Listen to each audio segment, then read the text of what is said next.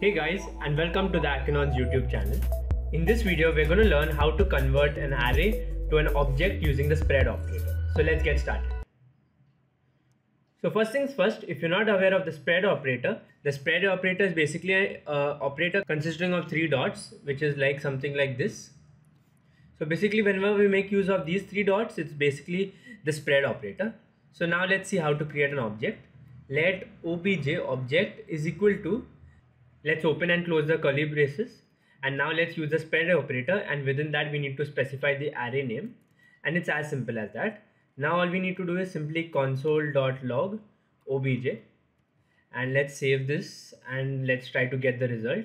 If I run this node main.js, as you can see, basically we get an object, and the key over here is basically the numbers, that is 0, 1, 2 and 3, 4, 5, 6, basically the index of the items that were in the array, and corresponding to that is the value present of the items in the array. So this is a simple video. If you found this video helpful, don't forget to drop a like and subscribe to the Akinon's YouTube channel for more fun and interesting videos.